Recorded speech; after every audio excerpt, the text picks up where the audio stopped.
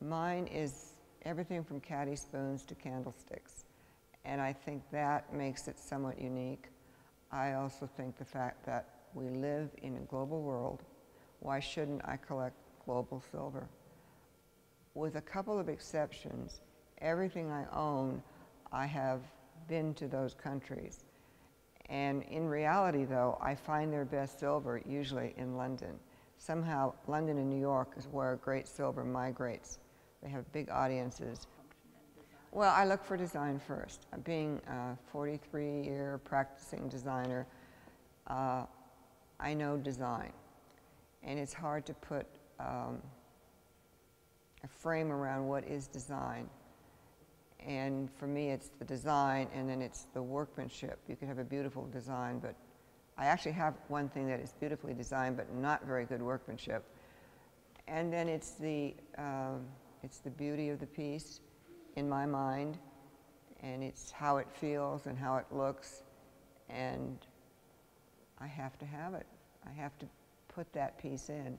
And I always say, great design, if you go through my collection, it's probably there are 14, 16 countries here. It has no borders.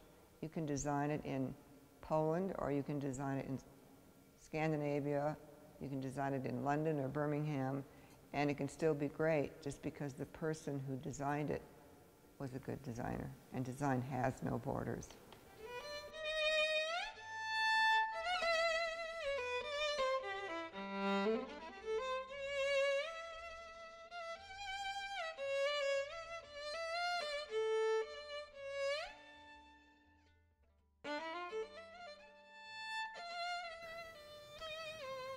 Well, this is a funny story. It's not collecting, but the very first piece of silver I owned, when I was 17 and graduated from high school, there was a very well-known jeweler in Portland, and his gimmick was every high school senior who graduated could come in and claim a free sterling silver teaspoon.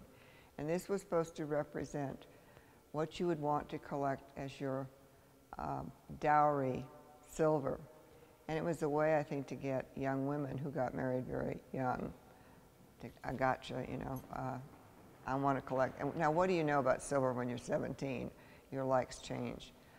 But I really began serious collecting after a client of mine had some beautiful silver and one special piece in his office.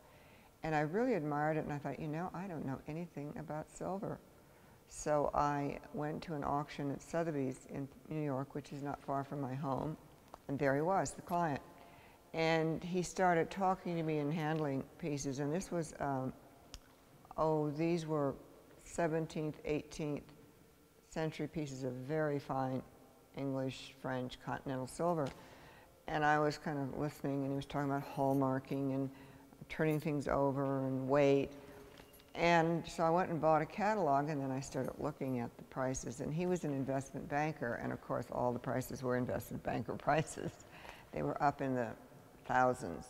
So I thought, this is not for me, but you know, I really kind of like it, but I'm not sure I like this particular silver.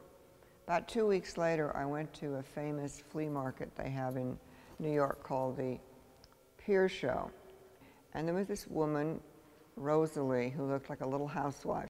And I was able to buy 2 pieces of silver, small, but by good American artists, I think for $300.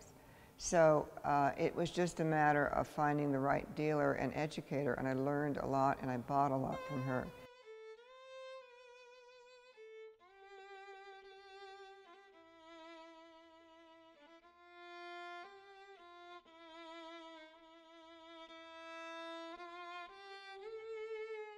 Silver will be my legacy, not my career, because the silver lasts forever. There's silver from the 13th century. They paid 13 pieces of silver for Christ. I mean, silver is an eternal metal, and I wanted to find something that had a lasting value.